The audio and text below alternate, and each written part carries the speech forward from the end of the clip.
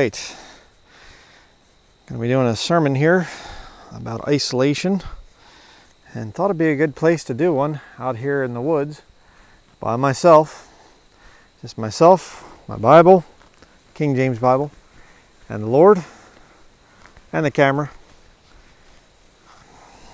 It's getting a little bit warm out here, so I'm just going to roll my sleeves up, grab my Bible. All right.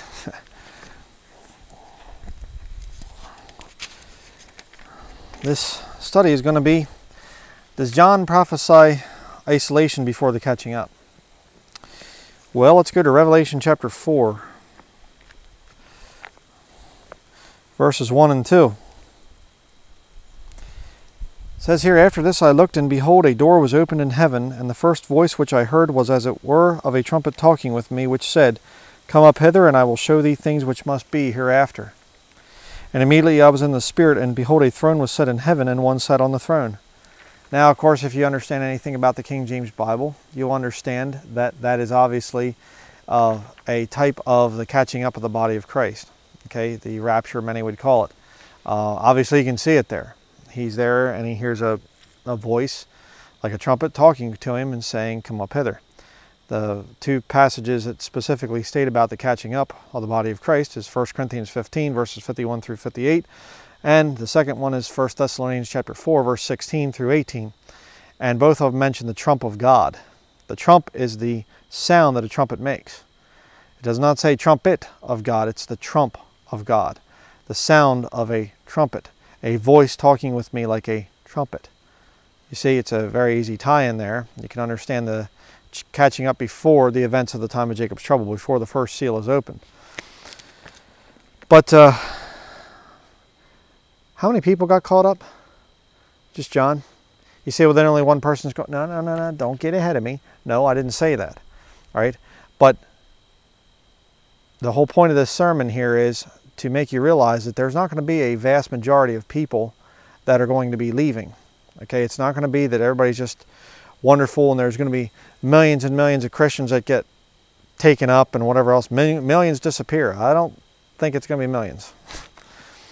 But what's the condition of a Christian, a Bible believer in the end times? Okay? Revelation chapter 1,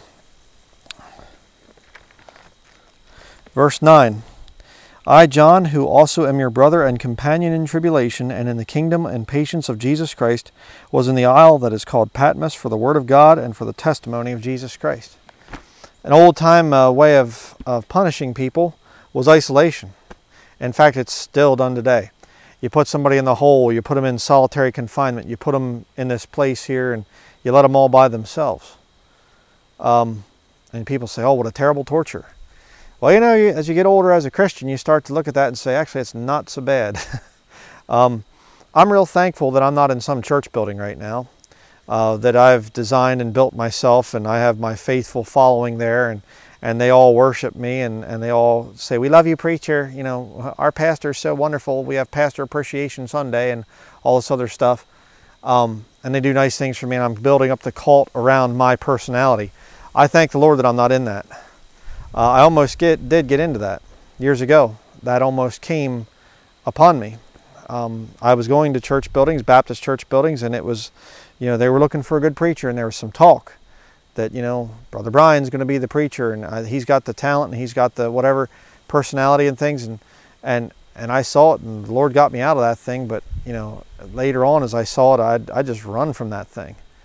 I don't want people worshiping me. Never have. It's about the book, as I've said so many times. It's about the Bible, the King James Bible, okay? But as you get older as a Christian, as you mature as a Christian, you'll outgrow the little baby centers called church buildings, where people talk about the weather and talk about sports and politics and whatever else, and they get nervous if you bring up controversial subjects. You'll outgrow that stuff. I mean, you mean to tell me your whole life as a Christian revolves around going to some building 2 times a week or 3 times a week? You know, I'm in fellowship with my brothers and sisters in Christ when I go there to the church building. And there's nothing wrong with fellowship, by the way. I'll just say that. But the whole point is, people say you're disconnected if you're not part of that. and you're browbeaten by the church building, the churchgoers, if you're someone like myself that goes out into a place like this and says, I want to read the Bible out here and preach the Word of God out here. They say, who are you accountable to? Where's the church building? You're supposed to be part of a New Testament local church. Okay. And these things are where at? Where are these things at in Scripture again? And you can pick the people that you're accountable to, by the way. That's why do you go to the specific church building that you get along with the people there. You know. But I'm going to tell you right now, I believe firmly that John is a type of the church, and what John is going through in the book of Revelation, that he's in exile, he's by himself on the island of Patmos. I believe that that's going to be the condition of true Bible-believing Christians. Could there be somebody that's saved, that's just newly saved, or that's just backslidden, or whatever else, that's going to some church building someplace? Sure. I'm not going to say that everybody that goes to a church building is lost and on their way to hell. I'm not going to say that. There's people that do all kinds of dumb things that are Christians. All right? But a true Bible-believing Christian, you're going to find, the older you get in your walk with the Lord, the longer you're saved, the more difficult it is to be around people, especially today. I mean, you could make an argument for church buildings and church get-togethers and things back in the early 1900s, back in the 1800s. Big revivals and stuff like that. There'd be a lot of people that have things in common. Today, I don't think so. Matthew chapter 7.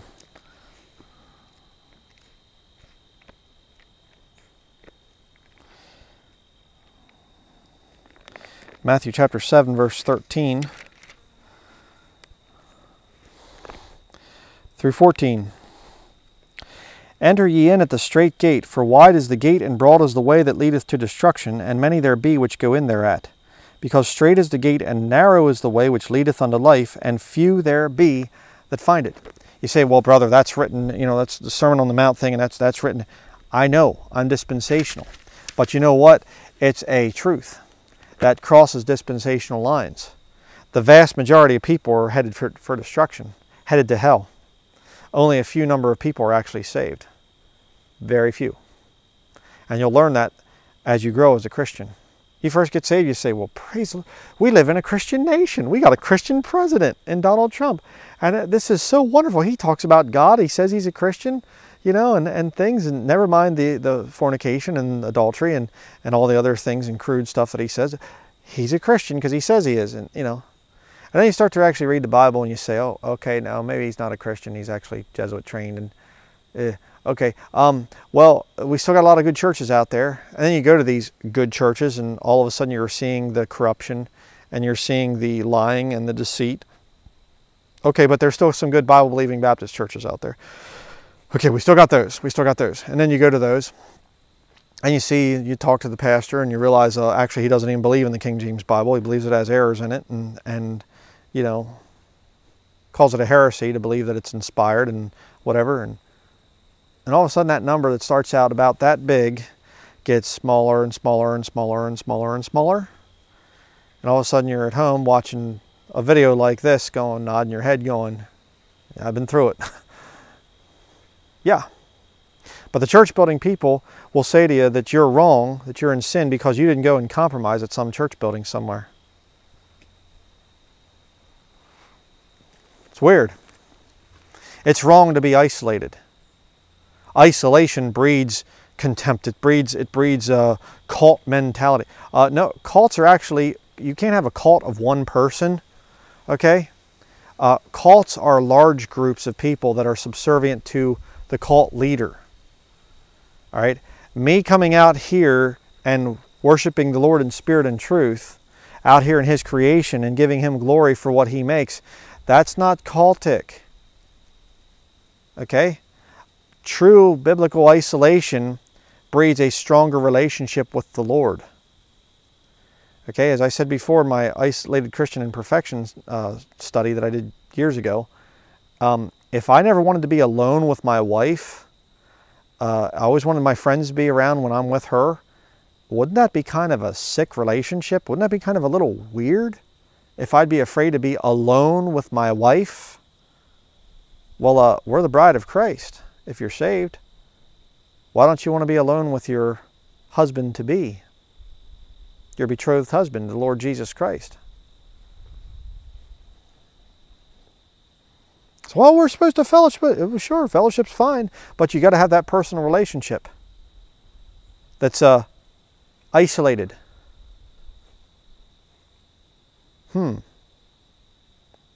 Straight is the gate and narrow is the way that leadeth unto life, and few there be that find it. What does John see when he looks up into heaven? He sees a door.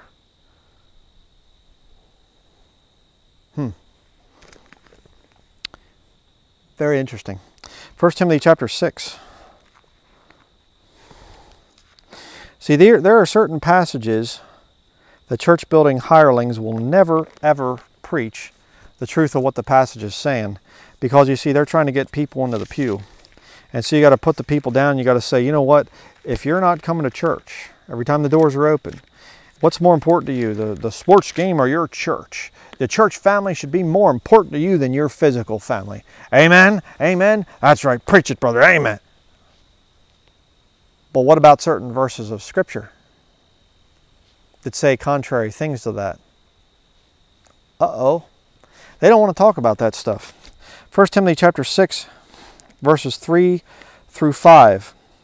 If any man teach otherwise, and consent not to wholesome words, even the words of our Lord Jesus Christ, and of the doctrine which is according to godliness, he is proud, knowing nothing, but doting about questions and strifes of words, whereof cometh envy, strife, railings, evil surmisings, perverse disputings of men of corrupt minds, and destitute of the truth, supposing that gain is godliness.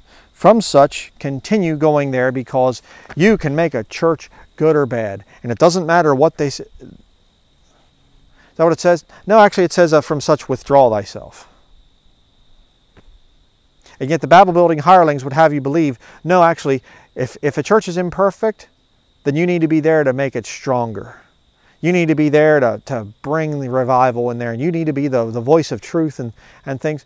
And yet you go to these places and the pastor doesn't care what you have to say.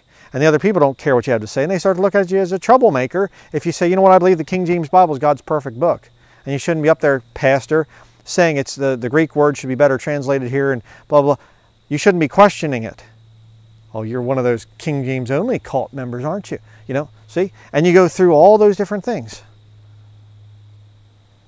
The Bible says you're to withdraw yourself when you see that kind of thing going on.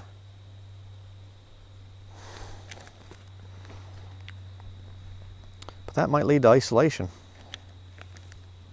You can pretty much guarantee that. 2 Timothy chapter 3. Verse 1 through 5. This know also that in the last days perilous times shall come. Are we in the last days? Yes. Are perilous times here? Yes. For men shall be lovers of their own selves, covetous, boasters, proud, blasphemers, disobedient to parents, unthankful, unholy, without natural affection, truce breakers, false accusers, incontinent, fierce, despisers of those that are good, traitors, heady, high-minded, lovers of pleasures more than lovers of God. I mean, we could do a whole study just on these things in here, but the key is verse 5. Having a form of godliness, but denying the power thereof, from such turn away. Turn away? That might lead to isolation, though. Yeah, it'll lead to isolation. You get out there and you see these Bible buildings and things, and you get around other people and things that call themselves Christians, and you just look and you see, hey, they're not going to change things here. They all think I'm nuts and they whatever else. If you're a Bible-believing Christian and you go to some church building that's got all kinds of corruption issues, you know what they want? They don't want compromise. As far as they're not going to compromise to you, they want you to give up your beliefs. Let's not talk about that here, okay? You can have your beliefs, but just, I don't want you bringing that stuff in here, okay? If you are going to say those things to other people, you're causing division, and I'm going to have to ask you to leave, and we're going to have church discipline. And what they have a form of godliness. They can say the right things. They can talk about Jesus, and they can sing nice little hymns, and they can whatever, but they deny the power thereof. what's the power in a Christian's life?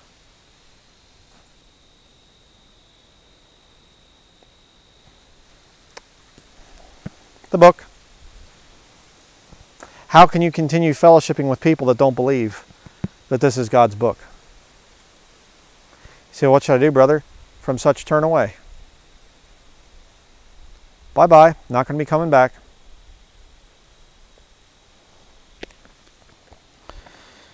Continuing. Ephesians chapter 5.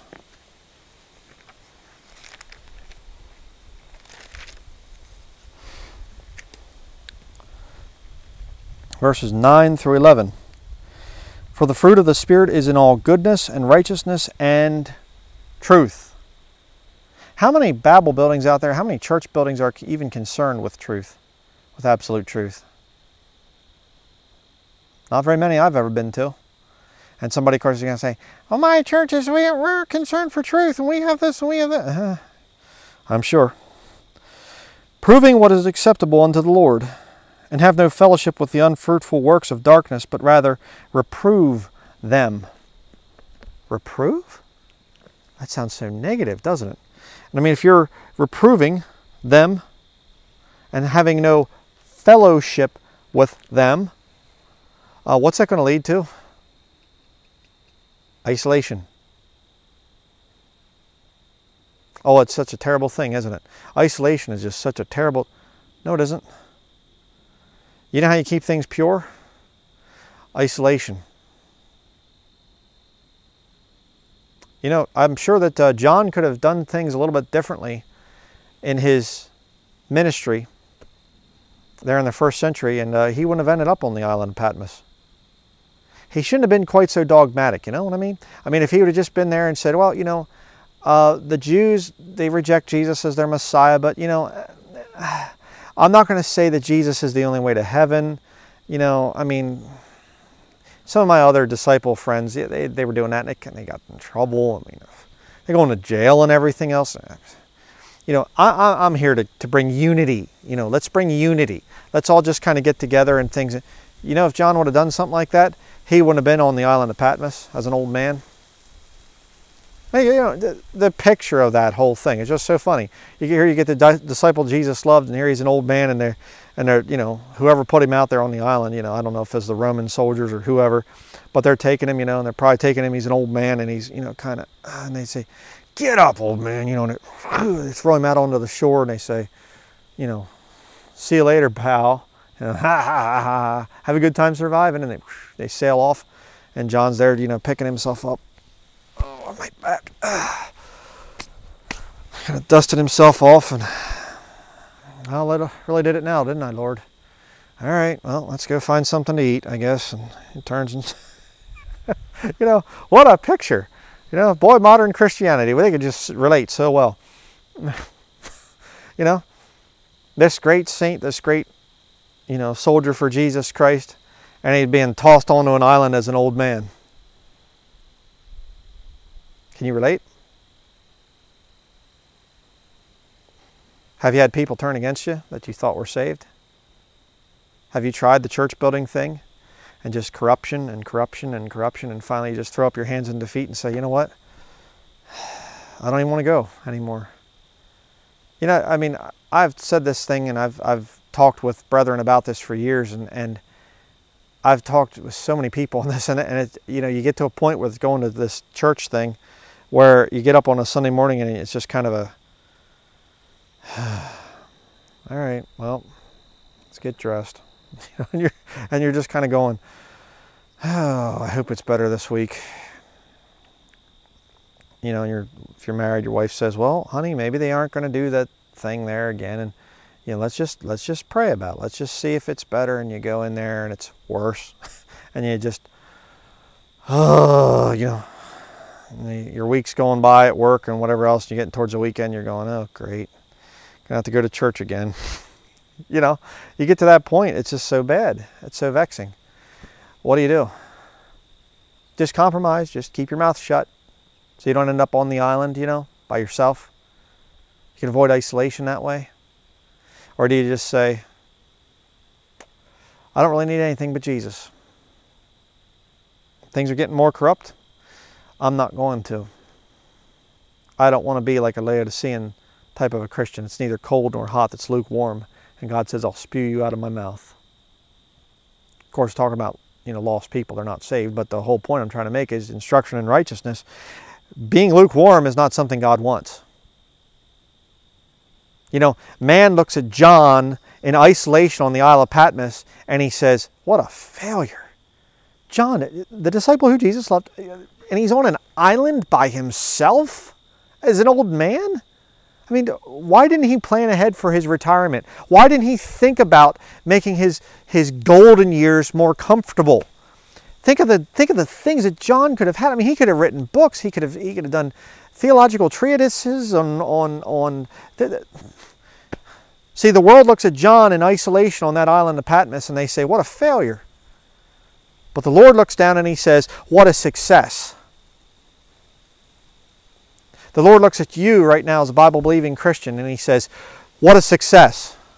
I'm glad there's somebody that stands for me, that stands for my word, that's not going to compromise, that doesn't care how unpopular it makes them, doesn't care how isolated it makes them. They're going to stand no matter what. That's where I want to be when I hear my name come up hither, standing for the truth. I'll have no fellowship with the unfruitful works of darkness. I don't want anything to do with it. Let's continue. Romans chapter 16.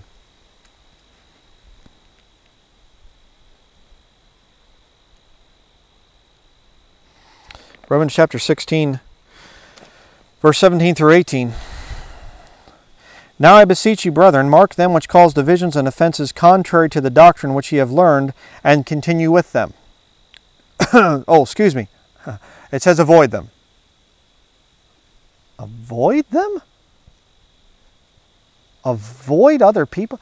Other saved Christians, your brothers and sisters in Christ, and you're supposed to avoid them? Huh? That's what the book says. That's what the Bible says. And as time continues and goes on and on and on, the dividing lines are getting more and more defined. Stronger. So that you can't say, well, okay, that guy's, he wears a suit and tie and I don't wear a suit and tie. Well, but we still believe the same doctrine. That was what it would have been in the past. Today, oh my no. I mean, you'd have had, pretty good unity back in the 19th century. Go to a camp meeting. I know that I read a lot of the accounts of the old camp meetings and things, and you'd have Lutherans there, you'd have Presbyterians there, you'd have Methodists, you'd have Baptists and whatever else. Getting along pretty good. They still had some little fighting and whatever else, but today? Are you kidding me? Went past this Methodist church this morning, drove past one, and the preacher's a female, a black female, and there's a minivan sitting right out front of this church building. One of the people parked there, got the big Masonic, square and compass on it. Freemason. Sure, why not? But I guess I should go and be part of that because they call themselves Christians, right? It'd be better for me to be in there worshiping with a bunch of lost people than it is for me to be out here by myself.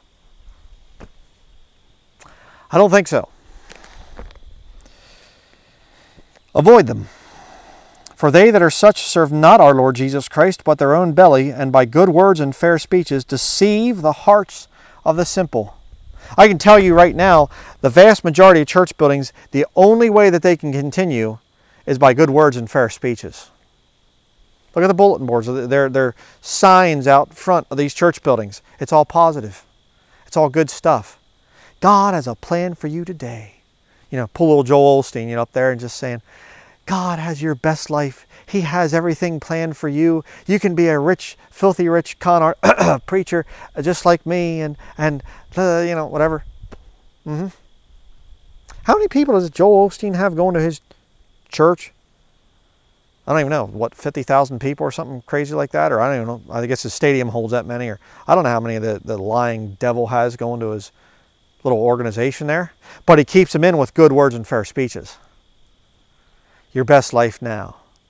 God has plans for you. God wants to prosper you today. Make me want to puke. Interesting, because that's exactly what God does in Revelation chapter 3. But again, brethren, don't feel that you're somehow wrong or bad or whatever else because you've tried to get along with other people and things, and you've tried to go to church buildings and you just finally get to a point where you throw your hands up in despair and say, you know what? I got to get away from all this stuff. You're doing what the Bible told you to do. The Bible does not say that you're supposed to compromise. The Bible never says, well, okay, you see some false doctrine, you see some problems, and just go there, just keep your mouth shut. The Bible doesn't say that. Show me where in the New Testament that you're told as a Christian to not divide over doctrine. It's okay. The absolute truth, it does not exist. We all have our own truth and whatever. That's not what the Bible teaches. That's not what John believed. That's not what John taught. That's why John was on an island by himself when the Lord called him up. And friend, let me tell you something. There's a real good chance you're going to be by yourself when the Lord says, come up hither. We'll get back to that. 2 Corinthians chapter 6. One of the most abused portions of Scripture. I've heard this thing lied about and lied about and lied about because church buildings can't preach what it's actually saying in this passage. 2 Corinthians chapter 6, verse 14 through 18. Be ye not unequally yoked together with unbelievers, for what fellowship hath righteousness with unrighteousness, and what communion hath light with darkness, and what concord hath Christ with Belial, or what part hath he that believeth with an infidel? And what agreement hath the temple of God with idols? For ye are the temple of the living God, as God hath said, I will dwell in them, and walk in them, and I will be their God, and they shall be my people. Wherefore come out from among them, and be ye separate, saith the Lord, and touch not the unclean thing, and I will receive you. And will be a father unto you, and ye shall be my sons and daughters, saith the Lord Almighty. Now, friends, see, this is a thing. It's very important for you young people out there. I got to put on the act here. I'm smiling and things. This is so important for you young people to understand. The Bible here is saying that you're not to be unequally yoked together to somebody else, to an unbeliever in marriage. Okay? It's so important that you have someone that's equally yoked together in Christian faith so that you'll have a good Christian marriage. And marriage is, okay, instruction in righteousness, yeah, maybe. But this passage is not at all about marriage. How do you know? Verse 17, wherefore come out from among them. You get married to more than one person? Why is them plural? Why is a plural word used? In other words, more than one person. Why? Because it's talking about fellowshipping with unbelievers. There's an S on the end. Unbelievers. You fellowship with unbelievers. Where? Church buildings. This passage of Scripture right here totally 100% condemns the modern church building that everyone's welcome in. And hey, we're having revival meetings this weekend, so why don't you invite your lost relatives? And we can all stand around singing, saved by the blood of the crucified one. Come on, cousin, sing the song. You're lost and on your way to hell, but it's okay. Just sing the song along with everybody else. And you can sing that you're saved. I'm saved by the blood of the crucified one. I never sang this song before. It's kind of nice. It has a catchy tune to it. I kind of like the way the band's playing it and things. That's pretty good. I like that. And and of course that's conservative Baptist type things. But you go to these modern church buildings and what do you get? I believe I can fly. I believe I can, I can't even do much more than that. I'm going to vomit if I do. You see what I'm saying? Total abomination to the Lord to have saved, professing Christians and lost people in the same place worshiping God. We've made it a practice every Sunday that we go and we try to do something to worship the Lord. We go out into nature, or we just want to get away from our ministry office and things, and we have to double down and make sure that we're extra careful to really kind of enjoy the day. And a lot of times I'll just start out praying Sunday morning and I'll say, Lord, I'm real sorry for what's going to happen today. I'm real sorry. I can't control it, Lord, but I know it's very vexing to you to have all this wickedness out there being directed at you. And the people saying, we're doing all these abominations that are condemned in your word, and we're going to say that we're doing it for Jesus Christ. Ugh, how horrible, how terrible. Absolutely disgusting. No, the truth of the matter is here, brethren, 2 Corinthians chapter 6, verses 14 through 18 is condemning worshiping in public places where anybody can come in. It condemns it. And what's it say there? Wherefore come out from among them and be ye separate. Isolated. And you know, you can look at the thing scientifically and you can say, what's the average church building now? It's a lost people social club. That's all it is. A bunch of lost people. You say, well, Brian, I don't believe. Walk into it with a King James Bible on and start telling truth. And watch how quickly you're asked to leave. Why? Because they're lost. You can't have fellowship with unbelievers because the unbelievers will draw you back into their system. You're to be separate.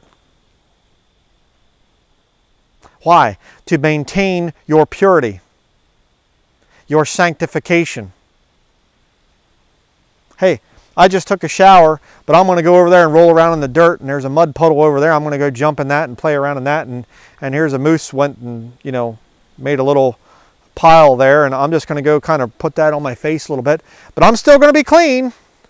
I'll still be clean. I'm not going to be dirty. I'm not dirty because I'm washed, you see, and things.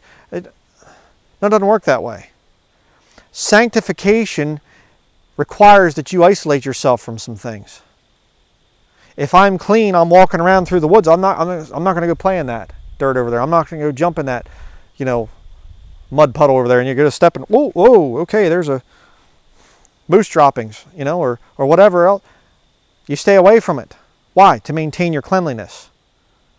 When you're saved as a born-again Christian, there are certain things you need to stay away from. Don't say, well, I'm going to go to the bar. I used to have a problem as an alcoholic, but I'm going to go to the bar because they have really good bacon cheeseburgers. And the French fries are awesome. So I'm going to go to this place that serves alcohol. Yeah, there's people around me that are getting drunk, and yeah, there's people around me that are using profanity and doing all these other things, but it's okay because I'm not doing it, so it's okay for me to be there. No, it's not. No, it's not. And as a Christian, you go to a place like that, it'll vex you. At the gas station yesterday and pumping gas, and this teenage kid pulls in with his pickup truck and he's got this rock music blaring, and I'm just over there just, you know, wanting to plug my ears up and things. Why? Well, I used to listen to rock music. What's wrong with rock music? I'm born again now. I'm saved. Rock music vexes me. So I just kind of sat there and just said, it's okay. I'll just kind of, you know, take my time here and just kind of, maybe I'll hang out with the kid and whatever. No, thankfully I was just about done pumping my gas, and so I pumped the thing, okay, get my receipt and hop in the vehicle and go. I don't want to be around that stuff. I didn't go home and say, hey, you know, that tune kind of stuck in my head. I'm going to see if I can find that online, see if I can find that song quick or something. Isolate yourself, you see. Sanctify yourself. Why? To maintain purity. John sanctified himself. Years and years and years of preaching the word, to the point where people hated him so bad. They didn't say, oh, he's an old man, just respect him. Okay, just let him alone. He's just kooky or whatever. Grab that old man and stick him on that island over there so he can't bother us anymore. Is that going to be a condition of you at the catching up?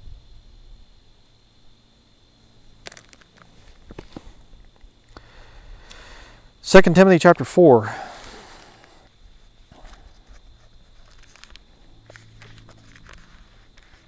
Second Timothy chapter 4, verse 11. Paul writes here, only Luke is with me. Take Mark and bring him with thee, for he is profitable to me for the ministry. I love that.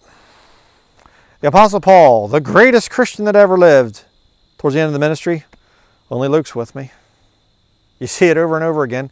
You know, these brethren had departed from me, and this guy here, he departed from me, and this one here, he's, you know, trying to destroy me and things. The Lord reward him according to his works, and I turn him over to Satan for the destruction of the flesh.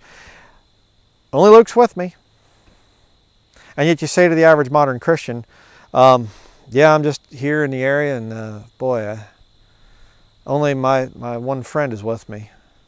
They'd say, well, then perhaps you need to move to an area where there's a good local Bible-believing New Testament church. Local church, excuse me. Paul didn't. You mean the guy that wrote most of the New Testament didn't try to get more fellowship with people?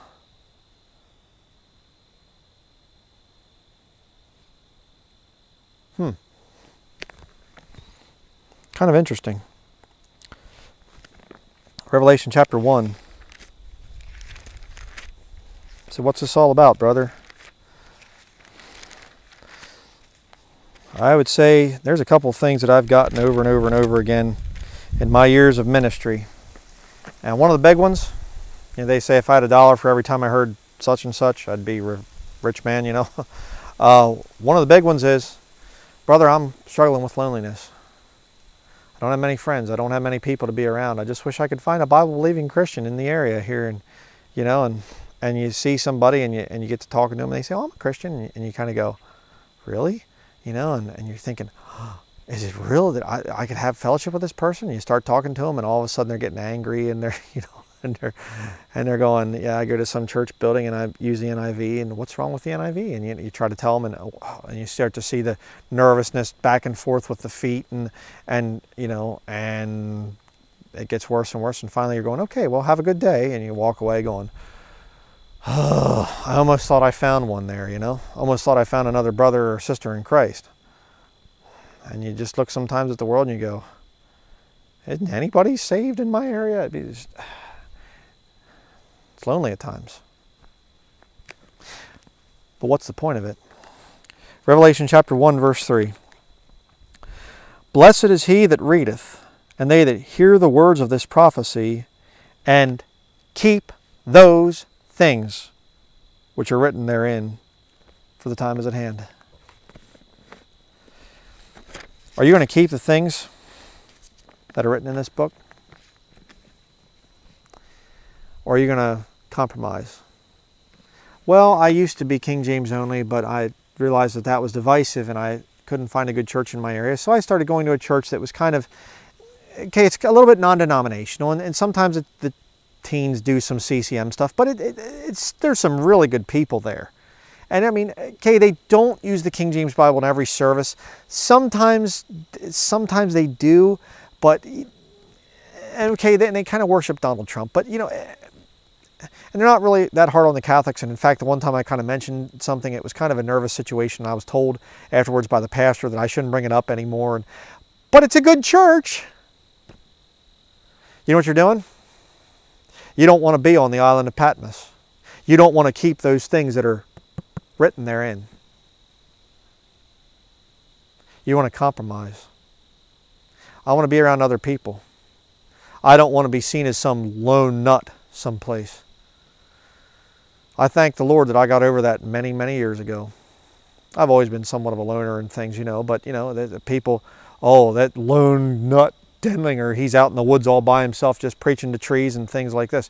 Well, praise the Lord, okay? I'm glad I can be around God's creation, you know. It's nice. I enjoy it. I'm glad I don't have to compromise. I've been in the church buildings. I've preached. I've seen the faces. I've seen the people, you know, they glaring, they've got their arms folded and they're just glaring at me. And then after the service, I see him back there with the pastor, and I see the pastor, and he's like this, and the person's going, you know, I see their back, and they're going, you know, and they're giving the pastor, you know, what for, and a little while later, the pastor comes to me, he says, "Hey," you know, I'm shaking his hand after the service, and, "Hey, brother, just, you know, just a little suggestion. Could you kind of tone down things?" Yeah. I've been there. You've been there. I'm sure you have. But the Bible says there's a blessing to those that say, no compromises. Jesus didn't compromise. He didn't go to the cross and say, he goes, puts his hands down on the cross and says, not my will, but thine be done, Lord. And they take the spike and they go to hammer it in, and he goes, whoa, whoa, whoa, whoa, whoa, whoa, what are you doing? What are you doing? And the Roman soldier says, well, this is crucifixion. Oh, well, I don't know if I want to do that. I could bleed. Put it under my wrist and then kind of take a leather strap, and kind of strap me to it. That might still work. Would that work? Can I have kind of a little bit of a seat here on the cross where I can kind of sit a little bit? It's going to make my legs awfully tired. He didn't compromise. He didn't take it easy. He died for you. He died for me. Why on earth would we compromise? How can we look at what Jesus Christ did, his horrible death that he died on the cross, and say, you know what? I just got to kind of back off a little bit on some of the truth that he showed me, all right? Because I got to be around other people. I don't want to be isolated.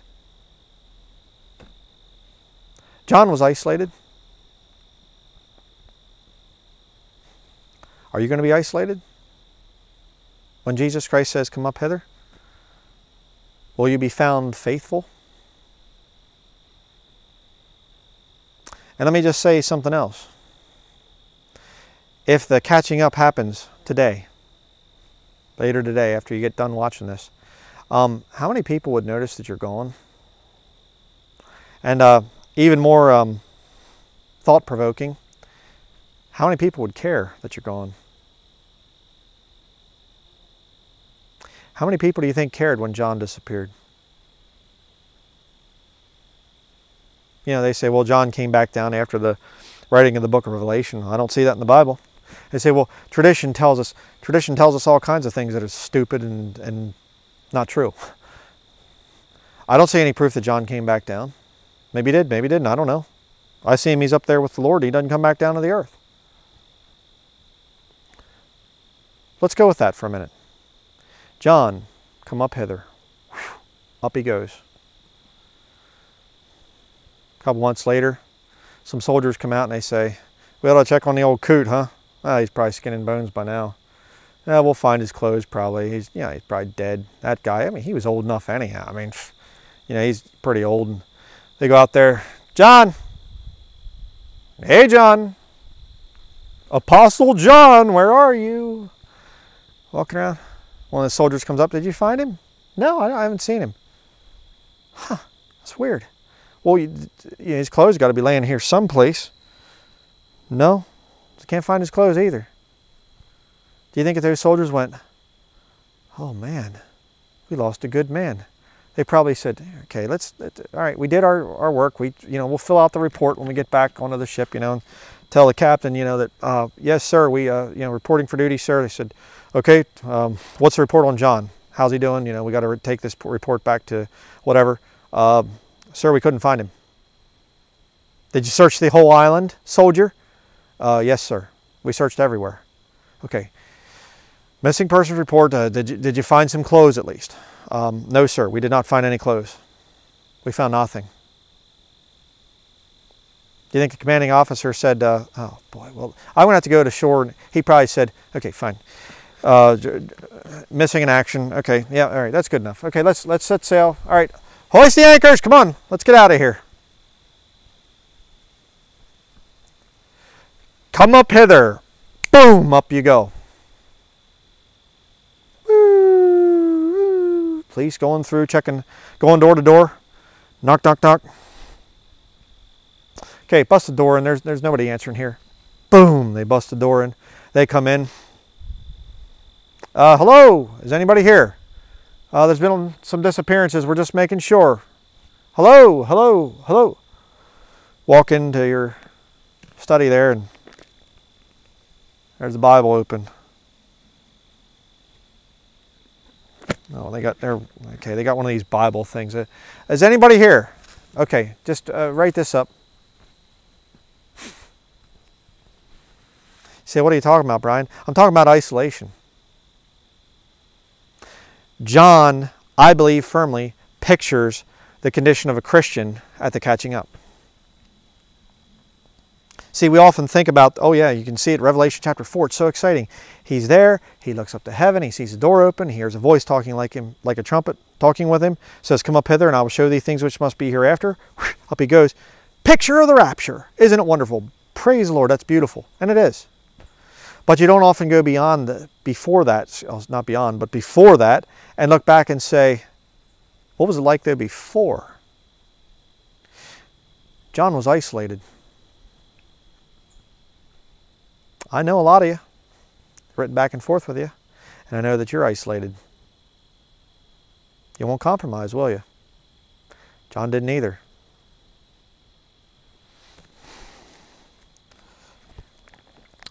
Blessed is he that readeth, and they that hear the words of this prophecy, and keep those things which are written therein, for the time is at hand. I don't know how much longer we have to go, but the time's at hand. And as time goes by, more and more of us are going to be on an island. If you aren't there already, the Lord will get you there. You'll realize, I can't compromise. I can't be with these other people. I want to be found faithful. I want to be the Apostle John, the disciple whom Jesus loved. Are you a disciple of Jesus Christ? Does he love you? Are you isolated? Do you get nervous having to spend time alone with your Savior? Hope not. I pray you take these things to heart. If you're alone, be encouraged. That was the condition of John. If you're compromising going to some church building someplace and you know that there's things that are wrong there, you know that they're saying things and they believe things that are wrong and wicked, I pray that you get off alone. Isolate yourself. The Bible says to. Read passage after passage after passage. From such turn away. Withdraw thyself. Have no fellowship. Avoid them. Will you follow the Scriptures? Are you going to keep those things that are written? Or are you going to go with compromise to avoid being isolated on an island? Please do the right thing.